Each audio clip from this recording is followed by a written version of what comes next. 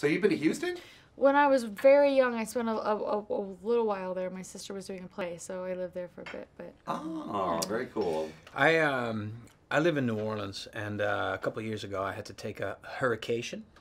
So there was a hurricane coming Katrina. in. Yeah, no. Oh, it was after Katrina. I was like, wow. That would have been a terrible joke. Yeah. No, it was years after. I moved to New Orleans after the storm, but you know, in 2010 or 11, right. There, one summer, I kind of thought, okay, maybe it could be serious. It didn't turn out to be serious, but I flew to Austin, Texas. Oh, okay. I rented a car with my family, and we drove through Texas. And, fun. you know, we stopped in Houston as well, spent the night there, and drove all the way back to New Orleans. Did you go to Marfa?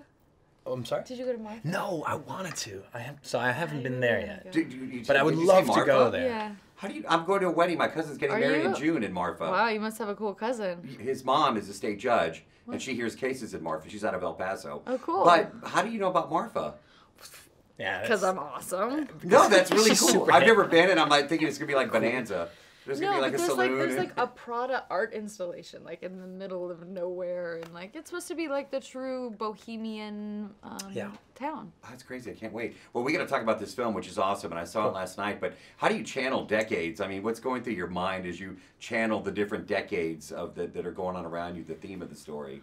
Well, you know, every decade we were so immersed in, there was such beautiful costume design and art direction, and you know, when you walk in a room and everybody looks like the 1950s and everybody's speaking that way and the room looks that way, it's easy to ease into it. What was tricky is that we were going from the 20s, the 50s, the 70s to modern day, all in the same day, switching wigs and switching costumes, so it was a little bit of like a mind game. But it was also really fun, and it kept us on our toes for sure. I think it's fair to say this is a story about life as well. I mean, just relationships and things like that, which, by the way, Harrison Ford was just completely awesome.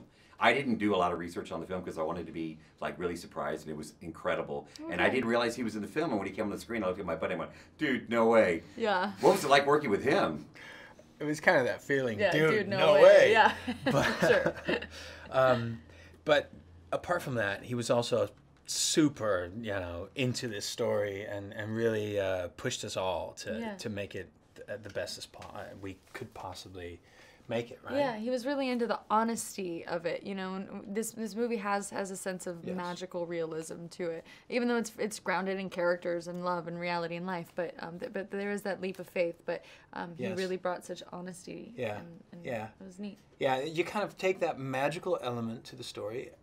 You kind of take that for granted, and then the only thing that we can do is ground it as much as we could. And, and he also really helped us doing that, hopefully. I have to bring this up because Mom made me do it. Dude, Game of Thrones, are you excited? It's a big weekend for you. It's a super big weekend. She wanted any spoilers, but I guess you're not going to tell me anyway, so that's all good. Congratulations. And congratulations on your daughter. Thank you so much. Awesome. Very nice talking with you.